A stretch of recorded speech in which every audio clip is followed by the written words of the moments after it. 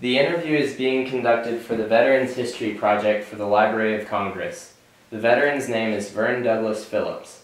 They were born on March 14, 1928.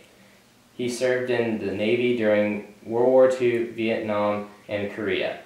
He achieved the rank of Chief Petty Officer, and we are recording this on April 5th, 2013. I am William Richter, and I'm conducting the interview. No relation. So thank you, Doug, for taking the time to interview with us. My pleasure. We're really looking forward to this. So let's start off with where and when you were born. Well, I was born in Glendale, California on March 14, 1928. Yeah. Okay. And so let's talk about your parents. What did your mom, dad do? How many siblings did you have, if any? Well, I have one sibling, a sister that's 5 years younger than me. Okay. My father was born on a farm in Iowa. My mother was born in Virginia. They met in Los Angeles, and that's where they got married. It was in Los Angeles. Okay. And what did your dad do? What was his job? He was a mechanic. A mechanic? Okay. And so talk about high school. What were you doing before the service? I know this was getting into the World War II time. Can you touch on that a little bit? Well, it's kind of interesting because a group of kids that I ran around with, I was the youngest of the group of about 6 or 7. And most people don't realize what it was like back in World War II. People, for the most part, wanted to go into the service. It wasn't this bit of running off someplace and hiding and avoiding the draft. There were a few that did that, but we were quite patriotic back in those days. And all of my friends had been put into the service. Some enlisted and some were drafted. And I was in 11th grade and they were all gone, so I quit and joined the Navy. Very cool. And did you have any other family members that served in the military? No. No? Well, my father in World War I, but... In World War I. Wow. That's really cool. So why did you choose the Navy? What made you choose the Navy versus the Army or any other branch? I really don't know, except that most of my friends that went in were in the Navy. Okay. So what was like when you first left for training camp and your life in training and... You mean besides being scary? Besides being scary, yes sir. Well, of course you go to boot camp, and boot camp is quite a shock because they try to take the civilian out of you real quick and make you military. Yeah. And my boot camp was in San Diego, California, at the Naval Training Center. And from there, I was transferred to Hawaii, and I had a reasonably high GCT score. And what was that? Called General Classification Test. Okay. And while I was waiting in the barracks to go to school one day, they called out 6 of us and said, "You're going to go to weather observing school." And none of us had any idea what that was. Never heard of it. And so we went to called the Fleet Weather Central in Hawaii, where they had what's called a Class A school. And you learn how to take weather observations and you know, how to release weather balloons and all this type of thing. And then I was stationed there for a couple of months. You want me to keep going? Yeah. And what was, tell us about, what was an average day like for you in training? What was it like? When you're in training, when you're in boot camp, the average day is you do everything that somebody tells you to do. Do more? You don't hardly do anything on your own. They tell you when to get up, when to go to bed. They march you to the mess hall, and so Yeah, what was the food like? Living quarters and everything. Well, the living quarters, of course, you're in a barracks, Mm-hmm. you know, two-tiered bunks and all of this type of thing, so it's pretty crowded when you're, Yeah. quite a shock for civilian to also be thrown in with Uh-huh. 50 or 100 other guys all in this one long room. Yeah. And, but the basic training was interesting, but it was, you know, you had to learn how to march amongst other things and how to conduct yourself as a military person. Mm-hmm. And the basic thing they told us there, if it moves, salute it, and if it doesn't move, paint it. So Very, very simple instructions at first. definitely. So did you have time for like recreation and social life? Did you have friends there? Well, not in basic training, you didn't have much time for stuff like that. Mm-hmm. You did get to go to the movies and this type of thing, Not very often. but no, they scheduled you for a haircut every week, whether you needed it or not. Oh wow. You know. Okay, so so you were in the weather forecasting school, No, it was a weather observing school. weather observing school. And from there, myself and two other people Mm-hmm. were flown to Kwajalein because there was an A-bomb test called Operation Crossroads, Okay. which was done at Bikini Atoll. Okay. And I was stationed on a weather ship. And weather ships were a ship that had 3 to 4 weather observers on it. Uh-huh. And that's all that ship was for, was So called a weather ship, and they were called, you would go out and sit in a certain spot of the ocean, they were called bird dog stations. mm-hmm. You'd go out there and sit there for a month. And because they were getting ready to do these tests, they needed some more people out there, so Yeah. I was sent out there for that. And I served on, I think, 4 different weather ships over a period of several months. Mm-hmm. So did you, what was your experience with the testing? Did you get to see any of that, or? No, you're too far away. Too far away. Yeah. Okay. So your job was to see like the effects of the Well, tests? it was taking weather observations, Mm-hmm. and we had, I think it's the place we had something that was like a piece of Scotch tape Mm-hmm. and stuff that would fall out of the atmosphere, and that these were folded up and sent it in every day. Wow. So it would almost rain down debris from Well, I guess that's what they were checking on. Yeah. They never told us. They said do it. did what you did. Okay. So after that, where did you go? Well, I went from the weather ships. I went to the Fleet Weather Central in Guam for a couple of months, and then I went to the Caroline Islands to open up a weather station Mm-hmm. on one of the islands called Pohnpei.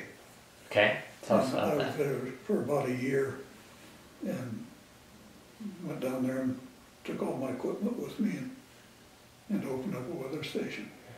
That's really cool. And so was this towards the end of World War II? Where are we here? I went to Pohnpei I think it was in December of '46. Okay. Either November or December '46. And I stayed there for 1 year. Uh-huh. And then, see, when I joined the Navy, you didn't join specifically for a period of time. Mm-hmm. It said you signed up for the duration or 2 years. Okay. If there wasn't any fighting going on at the end of 2 years, you could get discharged. Right. But you signed up for the duration, so if the war would have lasted 10 years, you just Stay in you're it? in for the duration. Yeah. Okay. Okay. And so where did you go after that base? Where did you go? Well, I came back and I took my discharge, After the war? Okay. and I you use the term after the war a couple of times. That's one thing I should make it clear. That the peace was signed in 1945. Okay. Okay. But hostilities weren't over until somewhere around September, something like that, of 46. And while I was on Guam, every night there was fighting in the hills and stuff, cleaning out the residual Japanese that were holding out. And so it sounds kind of funny to say, well, the war ended, didn't it? Well, it did, but the fighting didn't. Fighting kept going. Was that because they hadn't gotten word, or just that they were taking their last stand? Some of them didn't want to give up. Okay. In fact, I think some of them held out until the 70s or something like that. Wow. I don't remember exactly when, but I know there was some that held out for a long time. Sure.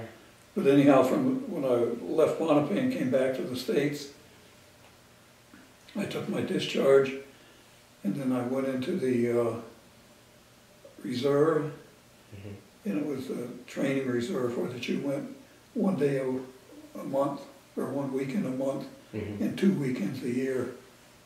And I did that for probably about 2 years, and the Korean War started up and I got called back in. Okay. So when you went back into with the Korean War, did you have to go through any training again, or did they ship you straight over? No. Matter of fact, I was stationed at a naval air station near Long Beach, California, called Los Alamitos. Okay. And I was there for probably 2 years. Okay. Now, I hope nobody's keeping track of the times I'm putting No, it's okay. It's okay. Really be all. Certainly. And from there, I was transferred to the USS Yorktown, which is a carrier. Have you ever been to? Yeah, I've been to the Yorktown. It's pretty cool. Yeah, well, that's the ship I went up to Seattle, and I was on there when it was recommissioned. It wasn't the original commissioning of it, but it had been decommissioned and it went overhaul. Right. And I was on it when it was recommissioned. Right. And what was life like on the ship? What did you go through? Life on an aircraft carrier is very busy for some people. Now, the weather observers on an aircraft carrier, I don't know where the weather office is on the modern carriers, but on all of the Essex class carriers, the weather office was 2 levels above the bridge. Okay. And and so we took all of our, weather observations are run on Greenwich time. Okay. And observations are done on a regular basis. There are special things that are done every 6 hours, some are done every 12 hours. Okay.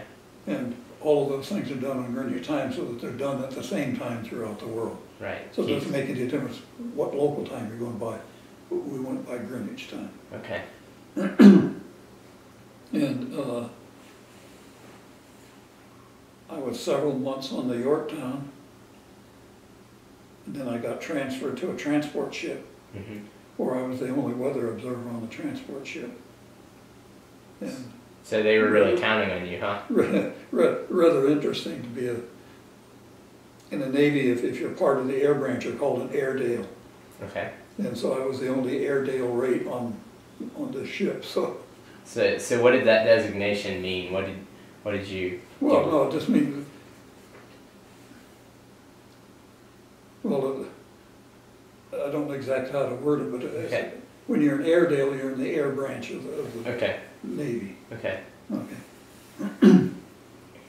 And when, back in those days, most, except for fighter planes, most planes had enlisted crew on them also. Nowadays, they don't. You have a pilot, sometimes they have a radar man or something like that, but they're both officers, and that's it.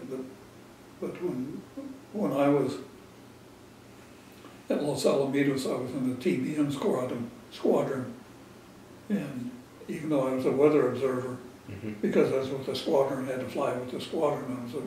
I was a gunner on a TBM, Okay. And so we had the pilot and 2 enlisted men on the plane. Mm-hmm. And it was rather interesting. Yeah. So talk about that. When you did you ever get in a battle with any other enemy planes, anything like that? No, not during that time, no. The only time that I ever had any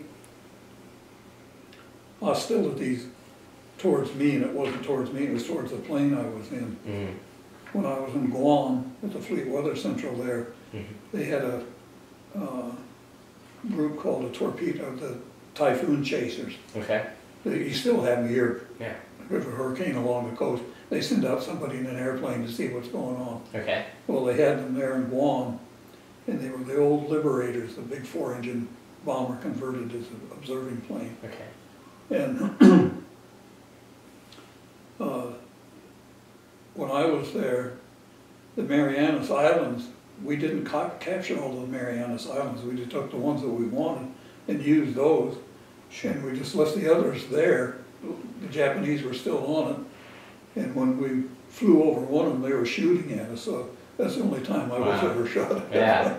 And that wasn't too exciting because we were probably about 5,000 or 6,000 feet as we flew over the island, but you could look down and see the flashes of light from the gun. You know, and they'd never heard of any of these planes ever being hit by these guys. They must have been awful poor shots. Yeah. But that was the only time in the military that I was ever shot at. Yeah. That's really great that you made it out. So tell us about any friends that you had going for. I know when you said you bounced around different ships every so often. Did you have any friends that you kept in contact with regularly? Did you keep in touch with people back home? Well, the weather service in the Navy is a rather small unit. Mm-hmm. And we did keep track with each other. Mm-hmm. For example, we had Christmas cards, and so you take pictures and everybody's name would be on there, and it was sent to every other weather office. And so every Christmas you get a card from every weather office, and you say, "Oh, Charles is here. Oh, look, he's there." You know, you keep track of everybody that way. But since I've got out of the Navy, there was only one person I've kept fair contact with. Mm-hmm. And he wasn't even the weather service. He was a hard hat diver in Hawaii. Oh, wow. And he and I were very close friends over there. And we talk maybe once every 2 years or something like that. Kind of keep up, see something on Facebook or something like that. Yeah. So going in, we were talking about Korea. Going forward from there, with you served in Vietnam during that time. What was that well, like? to let you know what happened with Korea, when I was on the transport ship, it was right at really the height of the Korean activity. And on this transport ship, we would spend 3 days in Yokohama and 4 days in San Francisco. And all the rest of the time we're going back and forth with troops, taking them over, bringing back troops, and taking supplies and this type of thing. And in that, I think on a 14-month period of time, we went about 220 or 30,000 miles. Wow. At 18 miles an hour. It's like riding a bike across the ocean almost, huh? And one of the trips we went over there, we went into Incheon with supplies and troops. And so that was the only time I was on Korean soil itself. And what were the troops like coming over to Korea and coming back home? What was the mindset there? What were their emotions, that kind of thing? Most of them had very positive things. I'm gonna say something, I hope that whoever's gonna watch this tape Sure. hears what I have to say. Sure. You know, there's a lot of things that happen with troops coming back nowadays, and they're talking about, you know, PTSD. having all of the problems that they're having. And I think one of the reasons for that is because there's such a sharp, immediate change. Back in World War II, in Korea and all of that, Mm-hmm. you'd be in a combat zone. Before you came back to the States, you'd go to a receiving station, Mm-hmm. and you had to wait for transportation to go back, so you might be there from 2 weeks to 2 months. Mm-hmm. And then you'd get on a ship, and if you're over in Japan or Guam or someplace like that, you just didn't hop on a plane and Right. get off 6 hours later at home. Mm-hmm. And so by the time they got back to the United States, they had gone through a transition period. Okay. You know, So they got to cooling- reacclimate. a cooling off period, Yeah. you know, a time of rest and all of that. Yeah. And I personally think that one of the reasons why that things are the way they are now, because you can be fighting, okay, your time to go home, so you pack up your bag and you hop on a big transport plane and you land in Dover Air Force Base or something like that, and you walk off and here you're back to the States. Just thrown back into it. Yeah, Yeah. I just think that that is not the way of doing it. I don't know if you've ever seen a series called Victory at Sea. Mm-hmm. You ever heard of that? Yeah. It was and one of the episodes on there was showing everybody coming home. Mm-hmm. And you could see them just lounging around and Yeah. laying out in the sun and you know, getting used to not being in combat. So I said my piece. Certainly. So, so continuing on with Korea, is there anything else you wanted to talk about with Korea? Your service? No, it was, like I said, the only time I was actually in Korea was when we were in Incheon. And the fighting was about 7 or 8 miles away from where we were, so. What were the people like there? Did you get to interact with any of the locals there? No, No, strictly on the not base. No, that was not at that time, no. Okay, okay. So going forward, what did you do after Korea? Let's see, from there, I went on to a Jeep carrier. Mm-hmm. And what kind of, talk about one of those carriers, what's that like? Well, in World War II, they had the full-size carriers, Mm-hmm. and they had the little auxiliary carriers. Okay. And they were basically a big cargo ship that put a flight deck on it. I mean, there is more than that, but Sure. they were Sure. called Jeep carriers. Uh-huh. And I think this was in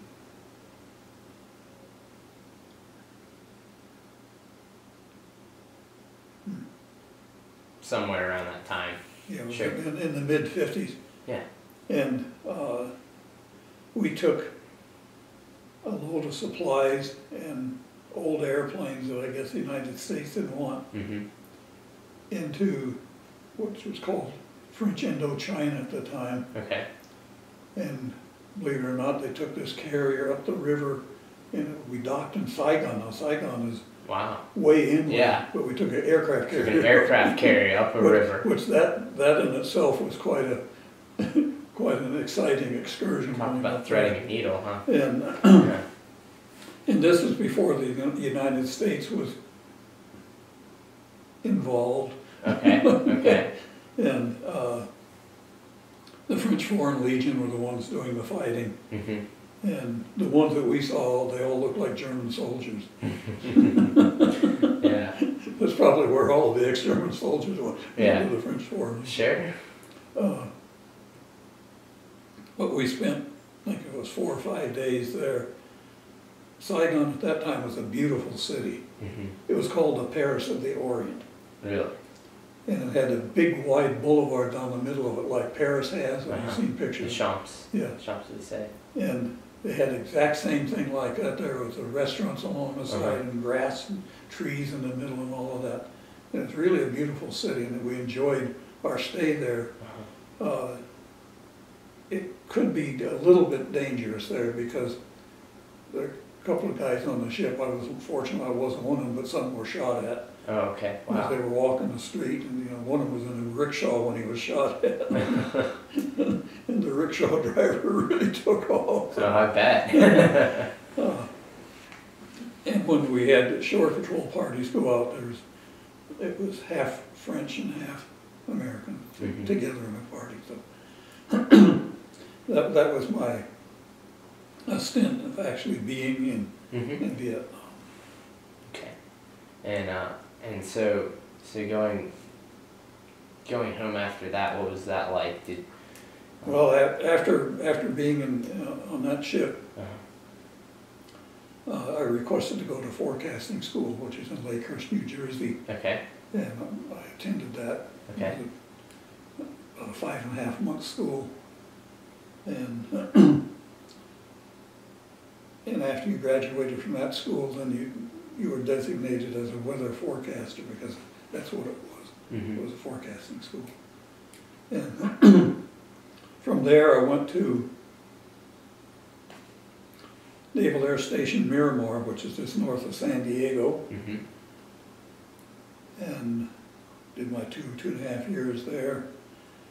And from there, I was transferred to Naval Air Station Barbers Point, but I only stayed there for a month because they had too many weather people there.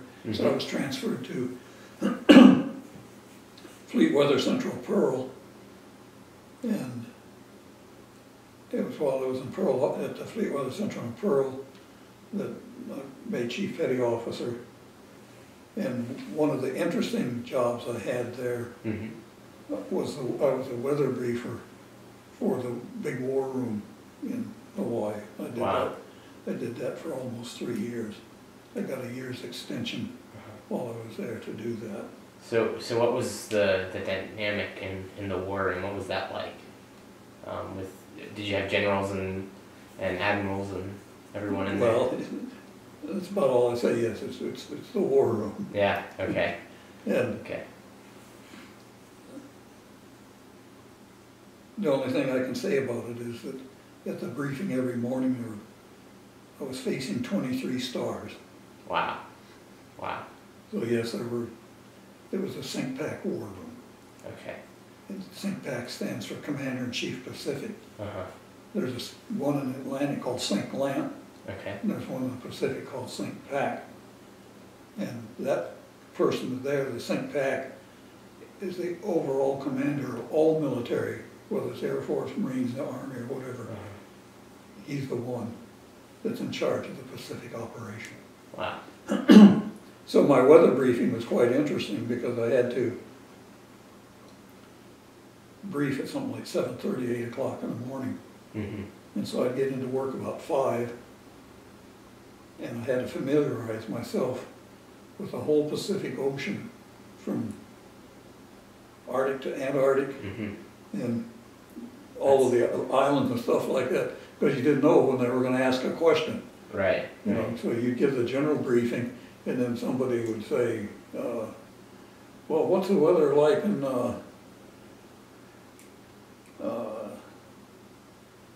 Taipei? You know. Yeah.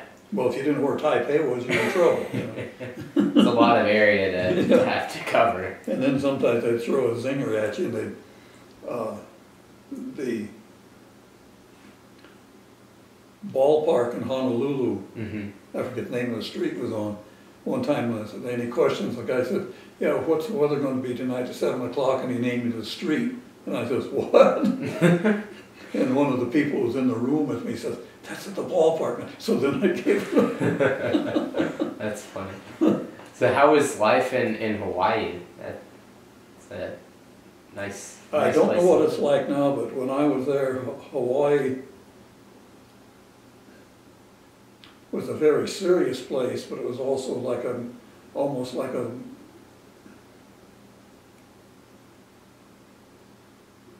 resort. Yeah, a Hawaii serious is a resort. But Yeah. for the military, you had your regular chores, you know, your duties and stuff that you did, if you were on a ship, I was at the Weather Central, but if you're on a ship, you go in and out. But when you were off duty, you had so many things to choose from there. Mm-hmm. You know, all these resort complexes and places where that they'd had all kinds of entertainment, big name entertainment Mm-hmm. coming over from the mainland and all of that. Mm-hmm. So you had all of that, and the military clubs at the time I was there Mm-hmm. were all very nice. Okay. So in that sense, and of course the weather is nice, and so it was nice. Couldn't be a bad place to live, huh? Yeah. And as a matter of fact, myself and two other guys had a 32-foot boat. Mm-hmm. Wow. And did you go out in the ocean just fishing or anything like that? Or? Yeah, it was, the submarine base had sponsored a diving club, and I was part of that club from the submarine base. Mm-hmm. And a person couldn't ask for more accommodation than being sponsored by a submarine base Mm-hmm. for a diving club, because that's what they do, you know. Yeah, sure. And so when we wanted to go out on an extended diving tour for, say, a couple of days, Mm-hmm. they'd let us borrow one of their big boats, and Wow, that's you know, cool. we'd take those out, and we had the facilities there, the training facilities. Mm-hmm. And so that was nice, and because I did a lot of fishing and diving while I was in Hawaii. So, So we're now up to 1963. 1960. Okay. So where did you go after that, after Hawaii? Well, most people don't understand why, but I went to Asheville, North Carolina. Okay, so tell us about For that. people that don't know where that is, Asheville, North Carolina is a resort town in the Blue Ridge Mountains. Okay. In Asheville, there's the world's largest weather collection center there. Really? And at the time I was there, it was called the National Weather Records Center. Uh-huh. And it was a huge complex there. Mm-hmm. And the Navy and the Air Force had an office there. Mm-hmm. The Navy office, there were seven Navy people there. The Air Force had about 10 or 11 in their office. Mm-hmm. And at the time I was there, what I was doing were called climatology studies. Okay. I would get a request for a climatology study for a certain area, and then the whole facilities of all of that huge storage complex that they had there, and dig out all of the information you could get. And it was just amazing what they have there. I mean, they have weather observations back to the 1600s, 1500s, Mm-hmm. you know. Just out of curiosity one day, when I was down in their deep bowels of the basement, and I was talking with a guy down there, I told him where I was first stationed Mm-hmm. on Ponce. He was sending out weather observation. Look, there it was. My own handwriting and everything. You know, because we had to send these things in once a month. Yeah. And nobody ever knew what happened to them. They ended up at the National Weather Records Center. Wow, that's cool. That's cool. Your, So- your work got somewhere. Yeah, so you had weather data from all the countries of the world as we were digging through to get information for an area. You finally got to the point where I couldn't read German or Japanese or that, but there were certain things I knew what they stood for. Right. And so I could find the information I needed in about 6 or 7 different languages by the time I went Wow, there. that's impressive. Yeah. Okay. So, and after Asheville, where did you After Asheville, I went on the USS Boxer. And what kind of ship was that? That's one of the old Essex class carriers, Okay. number 4. And it had been converted to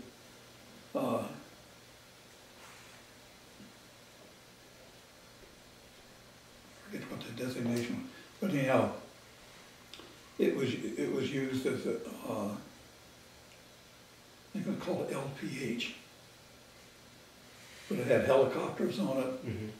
and we had a whole contingent of Marines on there, and it was an assault ship. It was no longer used as an aircraft carrier, Okay. but it had a lot of helicopters. A lot of helicopters. Okay. And when I was on that, I was when we made a tour of the Caribbean, and had exercise, of course, down there, but which is really quite an interesting thing to see what the Marines have to go through to make these landings with the helicopters and all of that. You know, a lot of people think that there's a lot of conflict or abrasion between different branches of the service. And I don't look at it that way at all, and most of my friends didn't either. Because you have different groups are trained to do different things, and they're all part of a whole thing. And of course the Marines train different than the Navy. Yeah. Although the Marines and the Navy are one unit. Okay. And the Army and the Air Force, they're different, but they're trained for a different thing. So you couldn't expect a Navy guy to all of a sudden join an Army group because he wouldn't know what to do no more than you could take an Army guy and all of a sudden put him on a ship and expect him to do the stuff that's there. Yeah, you yeah. know? And so I always look at it as that, you know, you have your job, I have my job, and together we're going to get something done. Yeah. That's important for people to work well together. Yeah, while I was on the ship,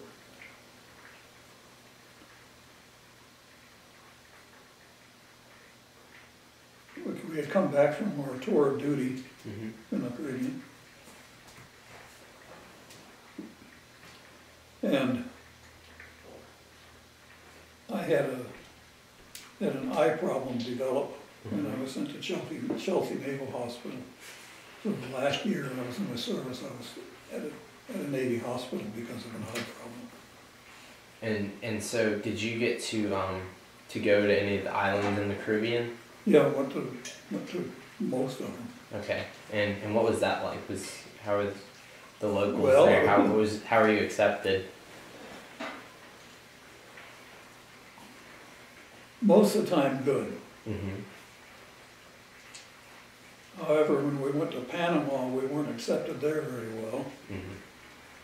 And while we were in Jamaica, there was basically a racial fight that occurred between some of the Marines and some of the locals there. And Really? It was kind of nasty. Yeah. But basically it was good. It was nice going to all of these different islands. And while you're down there on a 6-month cruise, you'd see, most of the places you'd see them twice. Panama was interesting.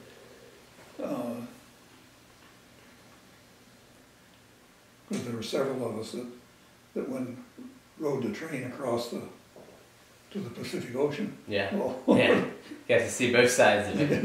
Yeah. Went from the Atlantic to the Pacific by train, and stopped at the canal and watched the locks work and this type of thing. So. Yeah. And I know you had mentioned earlier before the interview about a hurricane coming through Haiti. Yes. So talk about that. What was that like? Okay, the hurricane started off, of course, most of them start off east of the Caribbean, and it developed very strong, and it came up south of Haiti, then cut across Cuba to come up towards the mainland. And we stayed south of the islands,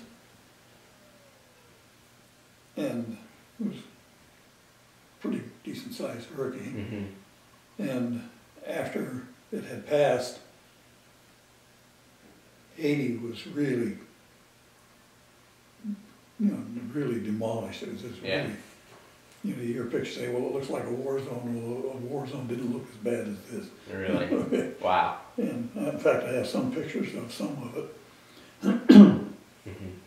And on an aircraft carrier, you have full complement of physicians and nurses and operating rooms and this type of thing.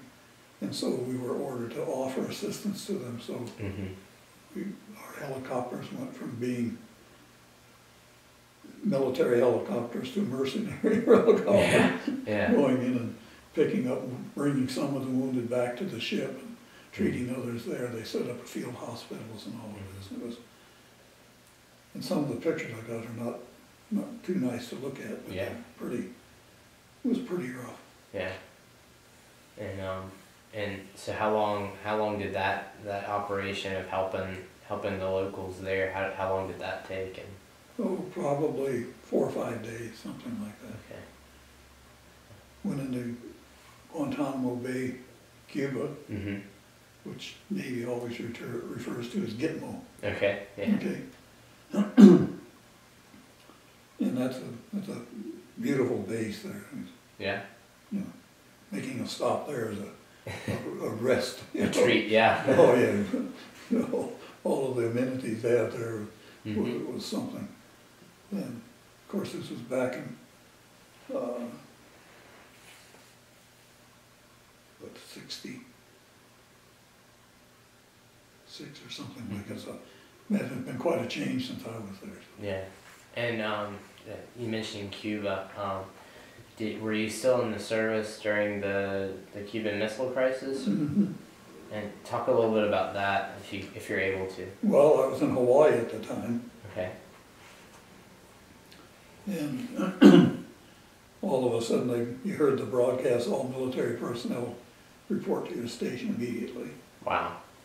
And so everybody did. Uh-huh. And if I remember correctly, most of the ships put out to sea. You know, so in case they were attacked, they weren't going to be sitting ducks like they were on December the 7th. Right. Okay. And but for us, we reported in, and it wasn't anything we do, so we were sent back home again. Mhm. But most of the military, the Army, and Marines and Air Force, they were On high alert. pretty much on high alert. But Yeah. the Weather Corps wasn't. Yeah. See, the weather is a 24/7 operation. Sure. No matter where you are, Yeah. the weather offices are open 24/7. Mhm. Okay, there's none of this bit of coming in at 7 o'clock in the morning, go home at 5. Yeah. Well, some people do that, but all of the rest of the hours of the night are taken over by 1 or 2 people. Mhm. You know, get kind of lonely sometimes, but Yeah. you know, or if you're at an air station, you know, you'd have 3 or 4 people up all night long. Yeah. Sure. So, Talk about, was there any more places that you went when you were in the service? well, let's see. Made several trips to Alaska. What was that like up there? Certain times of the year it's cold. I can imagine. Yeah. The transport ship I was on, Uh-huh. the Army engineers were surveying Alaska at the time. Mhm. And so the transport ship I was on, we would take up a whole contingent of Army engineers and their boats and their helicopters and all of this type of thing, Mhm. and drop them off at various points around Alaska, Mhm. then come back in the fall and pick them up. And because of that, we would go into places in Alaska that most people wouldn't have gone into normally, because you know they were being dropped off Yeah. at coves that had a name but not much else. Yeah. And we were dropped off at a couple of the islands. And there are 2 places I remember quite well in Alaska. One was Seward, because that was the main place that we stopped off. Mhm. But there was another place that's called Naknek, Okay. and that's up in the Bering Sea, in this little isolated village up there. And on our ship, we had one guy that was his hometown. And so we pulled in there, and the water was so shallow you couldn't get within about 15 miles of the place. Uh-huh. And so captain would anchor out and put over a small boat and let him go home for a day. That's cool. That's very cool. Can you imagine being Yeah. in a little isolated town like that on Yeah. a ship that comes there? Yeah. That's awesome. So, what about after Alaska? Where did you go after Alaska? Well, it was as far north in Alaska as Nome, Mm-hmm. and then down through the islands, and around Seward, Anchorage, all those places. Okay. You know, on this transport ship I was on, like I said, we basically went back and forth between San Francisco and Japan. Mm-hmm. But we had, I guess they felt sorry for us every once in a while. But about every 6 months we'd make a trip to Hawaii. Get a little R&R. Yeah, and well, you know, of course you get to sail in some tropical waters, which is nice, instead of across the North Pacific. Yeah. See, when you go to Japan from San Francisco, you head north. You don't go west. Okay. You travel a great circle route, so you go up, you skirt just south of the Aleutian Islands, and come down that way. So if you look at a map, it looks like you've made this big arc, but you look at a globe and it's a straight shot. Wow. That's fun. So the weather can be pretty nasty up there. It's very cold. Sometimes we'd run into snow and all that. Mm-hmm. And you mentioned that on one of the ships that you were on that you'd actually hit an iceberg earlier? Yeah, that was on the transport ship. We were up in the Bering Sea. Uh-huh. And it was in the spring run up there, so there was still a lot of ice up there. And the ice was usually about, say 2, maybe 3 feet thick, and so you're just going through it. Mm-hmm. And all of a sudden there was a great big block of ice in that regular stuff. Yeah. And we ran smack dab into it and made the bow of our ship look like a shark with its mouth open. And talk about what did you do with that? Obviously you're out in the middle of floating ice.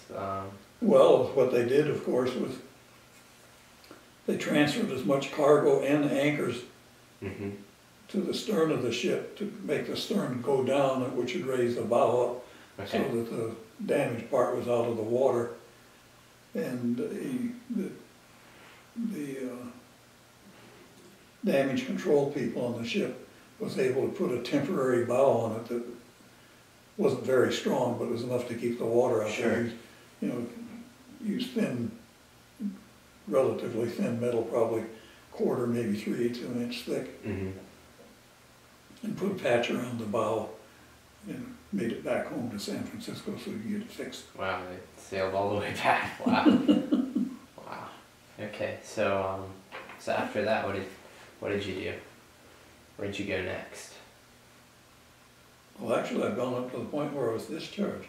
Okay. Because when I left the boxer, I was at Chelsea Naval Hospital for the last year. Mm-hmm. I was undergoing treatment for my eye problem. Mm-hmm. And I put in for retirement, and I got my retirement. I was retired from the Navy I was stationed at Chelsea Naval Hospital. And what was that like, finally leaving the military? What was life like adjusting back to the civilian life? And well, it wasn't that bad for me because in the military, if you're in a military hospital, mm-hmm. you don't just occupy a bed. Okay. You do whatever you're capable of doing. Okay. If you're confined to a wheelchair, you might be the one that rolls around your wheelchair in empty cigarette ashtrays. Wow. Okay. Now, I was perfectly healthy except I had an eye problem. Yeah, sure. And so they put me to work in the eye clinic at first mm-hmm. as one of the receptionists. Okay. And after a bit, a couple of doctors there said, well, why don't we utilize him, because we could always use somebody. So they were teaching me how to do things, and so I was actually helping them. Wow. Seeing patients. And there was one doctor there that had done his residency at the Massachusetts Eye and Ear Infirmary. Okay. And he said, how'd you like to do this when you retire? Well, let me back up a little bit. I had I had planned on going into the, yes.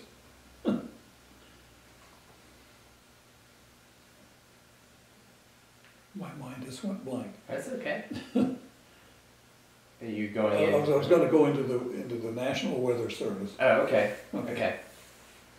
And while I was stationed in Asheville, there was several high-ranking people there that had given me a good write-up and everything, signed papers for me. And so what I had planned on doing was retiring from the Navy and going right into the Weather Service. Okay. But while I was at Chelsea, and this doctor said, "How'd you like to do this when you retire?" And I said, "How can I do this when I retire? I don't have any training in that." He said, "The Mass Eye and Ear Infirmary has a new program over there that they want to train people to be physician's assistants in ophthalmology, which they had never had before." Okay. And I said, "Well, sounds pretty interesting." So he took me over to the hospital, and I interviewed a person over there, and I said, "Yes." And so, believe it or not, I retired from the Navy, and one day, the next day, I was at the hospital. I planned on having a break between the two, but one was starting up. Yeah. And it just happened to start when I retired, so I went directly in that. And I spent 2 years at the hospital to be trained as a physician's assistant. Okay. And so for me to go to civilian life from military life was rather a smooth transition. Probably the most difficult thing to go from military to civilian life is because in the military, when you finally get higher up in rank, you have a lot of responsibility of things to do, and you make some decisions that how things are done and all of this. Sure. And all of a sudden, in a place where it doesn't happen anymore. I mean, it's just, it's quite a shock. Yeah, I'm sure. Sure. But I didn't have much problem with it. I had friends of mine that had a very difficult time. Yeah.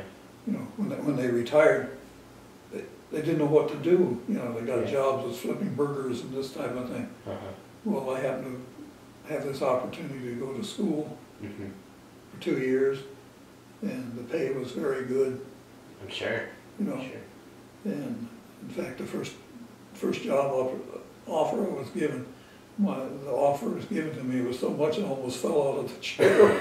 You know, because I wasn't used to that type of money. Yeah. And so I did that, and so the rest of that's history. It's not military anymore, but I went to work for an ophthalmologist and stayed with him for 27 years. And where was that? In Massachusetts. In Massachusetts. Very cool. And and now you're in South Carolina. Where else did you go between there? Well, when I retired in Massachusetts, we moved to Albuquerque, New Mexico for about 1.5 years. Okay. And that's lovely country out there, by the way. Certainly different than the East Coast, but it's lovely country. Oh yeah. Okay. But I'm from the West Coast anyhow, so that I'm sure you enjoyed that. I enjoyed it. But due to travel back and forth between New Mexico and South Carolina, because my wife's mother lived here in South Carolina, and she was elderly and not doing too well, so we driving back and forth. But after about 3 or 4 trips from Albuquerque to South Carolina, we just said, "Hey, this it's not working. Doesn't make too much sense." Yeah. Got to the point I just get in my car and I push Greenville, South Carolina, sit back, go to sleep in the car, and go here. Yeah. So, wrapping up, how would you say that the military has shaped your life? I mean, obviously you've spent a lot of time in the military. What do you think are like the good things and the bad things that you can take away from? Well, first off, I'm very proud of being in the service. Okay. I really don't know how to explain that. Yeah. Because there were some bad times. Most of it wasn't bad times. The majority of it was work. Yeah. Okay. In the weather service, it was nothing to have a 24-hour day. Wow. Okay. Several places I was stationed at, that was our watch schedule. 24 hours on and 24 hours off. Wow. Okay. Very intense. And that was done for several reasons. If you had the continuity of the weather that was going on. Okay. In other words, if I'm really familiar with what the weather's going on and you're going to come in to relieve me, I can't tell you everything's going on out there. Right. Even an hour or two. Usually we had a 6-hour overlap. Okay. To bring the other person up to speed. Great. And right. so it wasn't unusual to have 24-hour duty or 30 hours sometimes. Mm-hmm.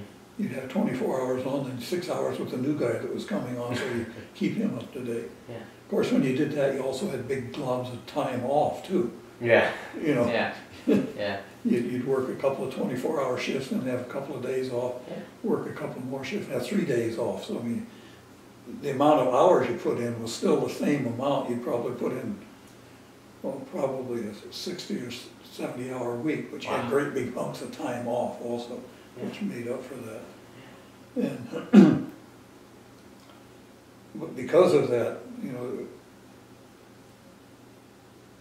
I think that I can only speak of the people in the service branch that I was in, that we got used to doing these hours.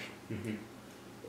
When I was at an air station, when you're on the 24 hours, you had to be up all the time. Flight ops were going on. Mm-hmm. And so if you had one squadron that was doing late flight ops, Mm-hmm. well, they'd probably last plane and touch down at midnight. And then the next squadron, they said, hey, we're going to have early flight up, so they're going to take off at 4 o'clock in the morning. So you had to be there to brief them. Yeah. And so we'd usually have a bunker. You go lay down for several hours, but if there weren't any flight ops for that night, you could get a decent night's sleep. Mm-hmm. But other than that, and many times I was on the full 24 hours. Wow. You know? And when it was at the weather centrals, though their hours there were almost always 12 on and 12 off. Wow. You know, that part of it, like I said, there are good times and bad times. Mm-hmm. A lot of it was just plain work. Yeah. You know, when you're on a ship, like when I was on the transport ship, I was the only one on there, so anything that was done on the weather, I had to do it. There wasn't anybody else could do it. Right. Right. You know, and A lot of responsibility. I had to brief the captain two times a day and Mm-hmm. and keep everything up, plus taking the weather observations and all of Yeah. that. And so you didn't. Somebody said, "What are your hours?" And All the time. all the time, you know. Yeah. So. But there most of it was good. Yeah. Good. Some of it was excellent. Yeah. Definitely a life-changing experience, I'm sure. You know, some of the times I had in Hawaii were the best times that I had when I was in the service. Mm-hmm. And is there anything else you'd like to tell us about, comment on?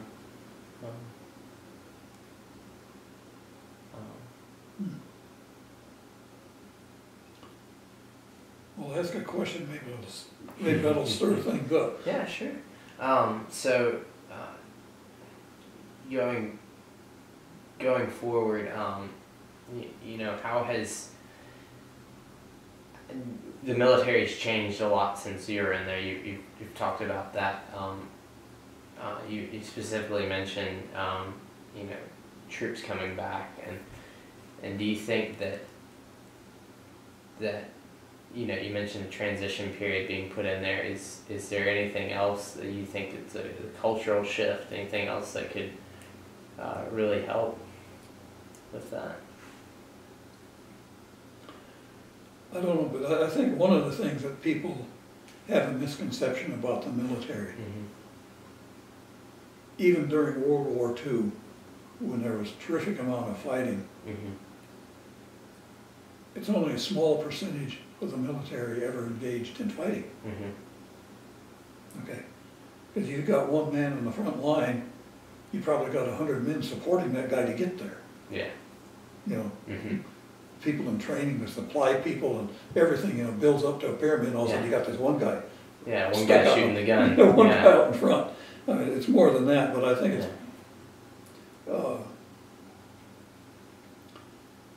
quote me on this, of course I'm going to be recorded. Don't quote me on this. But I would be surprised if more than 7 or 8% of the military at any one time has ever engaged in fighting. You know, because when I went to Guam, you know, this country had been preparing to attack Japan. You know, I mean, to invade Japan. Sure. And when I got there, I don't know why the island didn't sink. I mean, there were just acres and acres and acres of supplies over there. Yeah. There was one place near where we were stationed at. It was as big as 3 or 4 football fields, and there were Jeeps just parked. Wow. Bumper to bumper Hundreds to bumper and out in this hundreds. huge Yeah. area. I mean, there were hundreds of them out Yeah. there. Okay. And you go another place, and there'd be tanks, there'd be trucks, and, you know, the supplies would be in big boxes stacked up to the top of the world almost. Yeah. You know. And so all of those people that were doing that, you know, they're not in the fighting, but at They have a the very same important time job. that they were doing that, you had people in Okinawa that were getting, you know, hacked to pieces over there. You know. You know, whether you've ever seen pictures of the Normandy invasion. Pictures taken about 3 days after the invasion of Omaha Beach. Guys are out there playing volleyball. Wow. You know, the supply Wow. people bringing stuff in. Yeah. You know, they're playing volleyball. One day goes from So yeah. when people think of people being in the military and everybody, people ask me all the time, well, where did you see action? In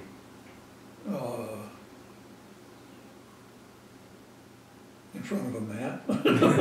You were the guy behind the scenes, making sure that everyone that was on the front line could do their job. You helped get them there and make sure that they were good to go. Yeah. Over in Hawaii, they have the world's largest store. Really? They have a store over there that supplies, at the time I was there, that supplied the military throughout the whole Pacific.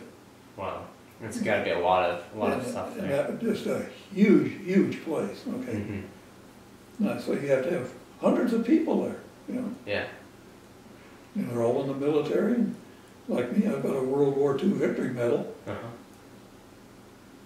I saw Japanese shot. I didn't shoot them. I saw them. I heard them being shot at when I was over on Guam. There was one time where our barracks was, Quonset huts. I don't know if you know what a Quonset hut is. Explain that to us. A Quonset hut is that corrugated metal half moon long building. Okay. Actually, they're quite sturdy and quite comfortable. But where we were, there was a frontage road, and then our huts were there, and on the other side of the road was what we call the boondocks. It was the jungle in Guam. And even while I was there, they had Japanese soldiers that were prisoners of war, and they had them out there doing work. And so we're standing there watching because, wow, that's a Japanese. I mean, wow, there's one of them. and 2 of them all of a sudden decided to make a break for it. Wow, okay. And so the guy that was there, he just took his gun and like that. Didn't pay any attention to it. Wow. Cut him down, and the rest of them kept on working. And I thought, what? You know, it's so casual. You know, just an entirely different. But during that at night, you could hear them fighting at night. Yeah. When I was on Guam, I had a friend of mine that when I went to the Caroline Islands, he also went to the Caroline Islands to open up a weather station. He did it, I think it was on Yap. Okay. And so he's out with his camera taking pictures. Okay. So he's walking around in flip-flops and shorts and a camera. Sure. Okay. All of a sudden he hears a noise and he looks up and there was 2 Japanese soldiers there fully dressed with arms. Wow. And he looked at them, and they held up a gun out to him. They wanted to surrender. Wow. Okay, so he took it and he marches back in the camp. Here's this guy in shorts and a camera with two Japanese. Took him down with a camera. Didn't even have to fire a shot. That's funny. Yeah. So that type of thing was still going on. Yeah. Because those island boondocks they are really a tangled mess. I mean, you could you go in there 5 feet and hide, nobody ever see you, you know. Yeah. But anyhow, that's about it. I think that I can say that most of my military life was nice. There were a couple of things sometimes that were kind of rough. Difficult, yeah. You know, but most of it was good. And I don't know if I can attribute that because of the branch of the service I was in. I don't know. But yeah. All right. Well, thank you so much for your service, Mr. Phillips. We're so appreciative. Words can't describe what you've done for this country. Well, thank you. But I will tell you one thing. Yeah. The civilian attitude has really changed towards the military. Okay. Up until probably about mid-1950s. If you were in uniform, you walked into a bar, it was very difficult to buy a drink. Really? Because everybody would want to buy you one. Wow. And then all of a sudden, if you had on a uniform, people would spit at you. Oh, that's terrible. You know, well, there was so much hatred that developed during the Vietnam War, you know, and so people would have a tendency to blame the guy that was in the service for the problem. He wasn't the problem. Yeah. You know, he was drafted in there and he had to go over there. What is it? He didn't have a choice. Yeah. You know, and so they're blaming him for it. But like I said, up till that time, especially in the late 40s and early 50s, didn't make a difference where you at. When I was up in Alaska and we went into a bar in Nome or in Anchorage or in Seward, people would just walk up and bartender would say, "What do you have?" And you order something, somebody, "Here, I'll take care of it." Wow, that's really cool. Yeah. So the attitude is starting to come back a little bit. Because recently I have had several different people, and they said, when I told them I was retired military, they said, "Well, thank you for your service." Yeah. I mean, really, World War II, Vietnam, Korea, you really gave a lot to our country, so. You know, but it was a job, and I'm glad I did it because it gave me a good education. Yeah. Because like I told you, I quit high school in 11th grade to join up like my friends were. You know, but then I got my education when I went to probably half a dozen different Navy schools. You know, and so it owes me a lot in one sense, but I owe it a lot in another. Sure. Probably one of the biggest changes is the salaries. Yeah. Wow. Man, I'm telling you, when you think about when I was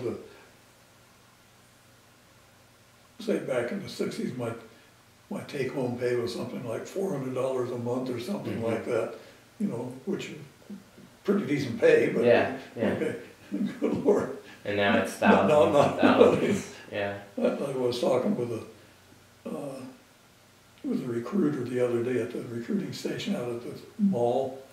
And I said, just out of curiosity, I said, if I was in right now with my time and all that, I said, what would I be making? Oh, about $38,000 a year. Wow. I said, no kidding. He said, no, he said, you'd be really rolling. Yeah. So anyhow.